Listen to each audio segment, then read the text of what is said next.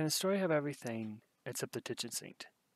And now I was recently reminded of an idea I had as a child, where just because the story had basically every something for the whole family, like drama, action, comedy, romance, all those kind of different elements, that would obviously be the best story because it had everything in it.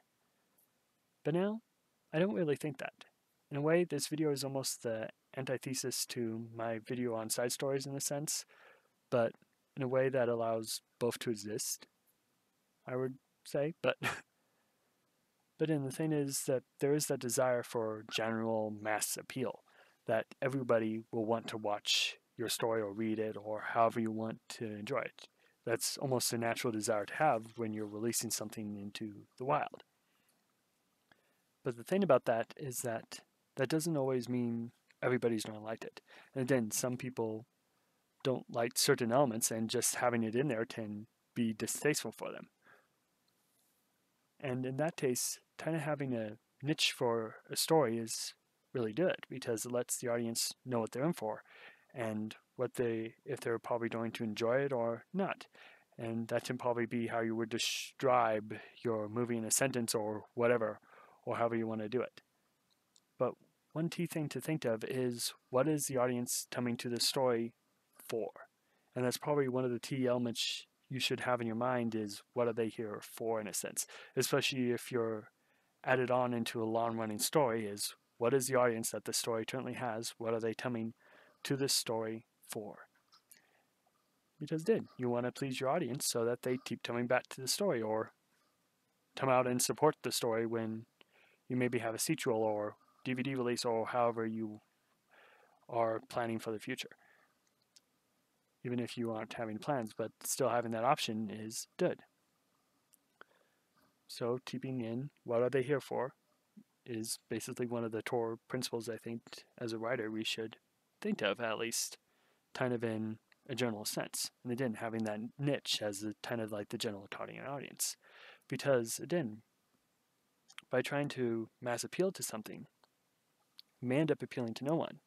And again, one of the best things I think to do with general appeal is to focus on things that are almost universal in like the human experience, like things like love, survival, all those kinds of things tend to generally be used to make us relate to the characters and to identify with them or sympathize with them, however you want to put it.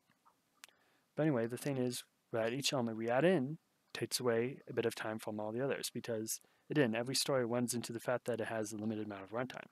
Now with a long-running TV series, they might be able to fit a bunch of elements in because they have all those hours with the same characters. And also with RPGs in particular for games, in that you have upwards of 100 hours with the same cast, so you can kind of experience their story and what's going on there for a certain amount of that time. So they kind of have the wiggle room to add in a bunch of different elements. But yet in like a 2-hour movie, you have those 2 hours to fit in all the different elements that not only the story needs, but also that you want to put in there. And so each element added in that isn't strictly necessary actually takes away time for those other elements. And now that could actually make the movie easy to digest if those are cut out or removed, or they could be used to put in more of the elements that actually support the plot of the movie. And what do I mean by that? In that basically each plot there are certain elements you would expect. So let's say we have a movie about a group of treasure hunters and they're searching for a lost piece of treasure. And so that is the plot. And now what supports it is the action. Maybe they're going up against opposing treasure hunting groups, and also the mystery. They have to find out where the lost treasure exactly is and how to find it. But now what might not support the plot is adding in romance so that you get that side of the audience and can appeal to them. And let's say the romance is in a cafe nearby, in whatever city they're in or wherever they're operating from. And that's where the romance happens, and the romance is confined to there. And it's just basically a subplot. But it's there. But it doesn't really have anything to do with the story. In fact, it could be deleted entirely, and the movie won't have to compensate for it, or you could actually even add in more action and mystery into it rather than having to add in the scenes for the romance. Now, if you really wanted to have the elements in there, you could have it support the main plot.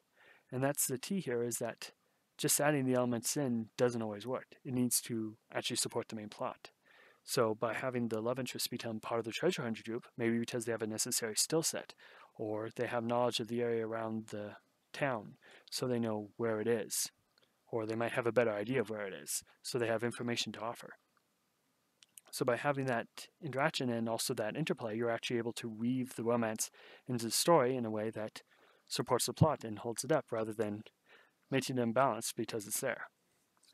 But anyway, that is kind of my take on this topic, so why not feel free to share your thoughts on it in the comments below. And if you enjoyed this video, you can like and share it so that others may enjoy it as well. And if you want to see more videos like this, you can subscribe to our channel. Anyway, I'm Jonah, and you've been watching Lionsman Media, where we write stories and the lessons learned them. Talk to you later, and have a great rest of your day.